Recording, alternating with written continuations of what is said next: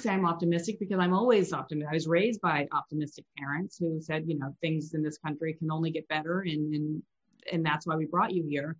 But I just don't know what that looks like. Let me just leave it there. I'm optimistic. Yeah. I just don't know when that arc is sort of going to plateau out, because we don't have a choice. Like, we're not going to splinter off in different countries. It's just, we're not going to secede. Texas can say for all these politicians for, as long as they want, that we're going to secede.